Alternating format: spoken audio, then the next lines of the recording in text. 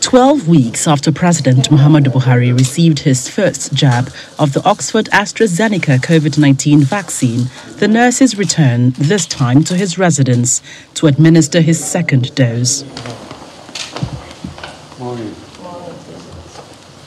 Dressed in white, the president, who appears quite relaxed, receives the jab before a much smaller audience. Like the first, the vaccine is administered to him by his personal physician, Dr. Rafindadi Sanusi.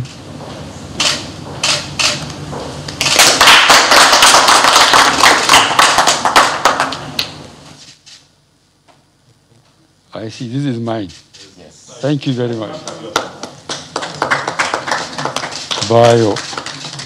Well, trying to be informed, we are not being badly in Nigeria.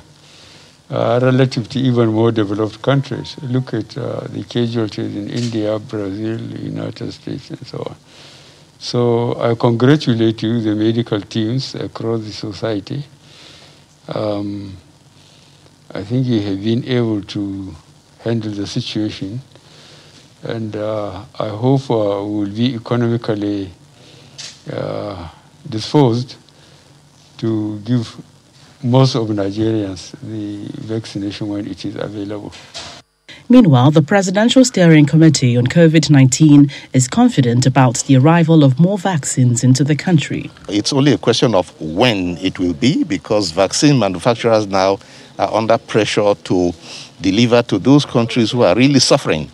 So we are working with in bilateral conversations with other manufacturers in South Africa, where latest by August we hope to get Johnson & Johnson vaccines, and then bilateral conversation with countries who should be ready to give us surpluses of what they have, so that we can continue our vaccination program. The longer we delay, the longer we wait without vaccinations, then the higher the risks that we might import strains that might be difficult to control.